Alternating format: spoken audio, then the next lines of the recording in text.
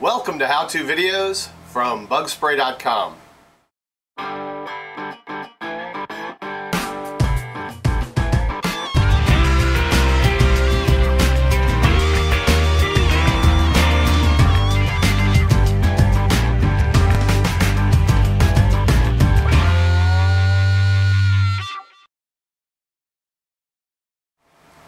Today I wanted to show you the difference between the three different Centro Bulb dusters that we sell for applying dusts.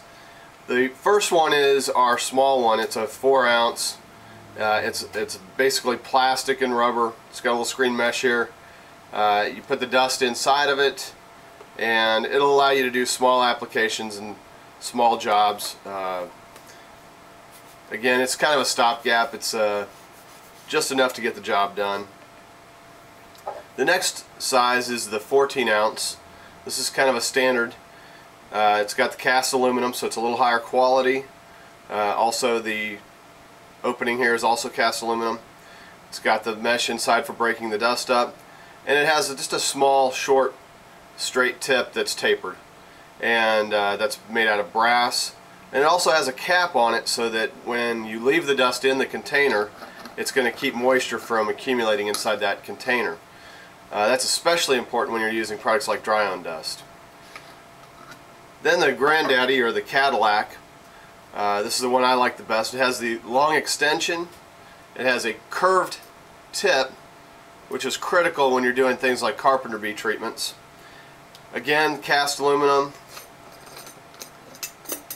And then the big difference on this one from the 14 ounce standard is it has this rod that actually sets inside of the dust, and it has this piece that shakes back and forth to help break up the dust. And I like this feature a lot. It gives me a good dispersal of dust, especially when I'm doing something like carpenter bee holes. It allows me to apply a lot more dust much more efficiently. Again, with the 14 ounce reservoir, I'm able to not have to refill very frequently. And the most important thing is that when I'm treating, I can reach out quite a distance from the hole, which keeps it from having to be overhead while I'm applying. Plus, it also reduces the amount of times that I need to move a ladder if I'm up on a ladder. And hopefully that'll give you some idea of the differences between the three Centro Bulb dusters. Thank you for watching this how-to video from Bugspray.com.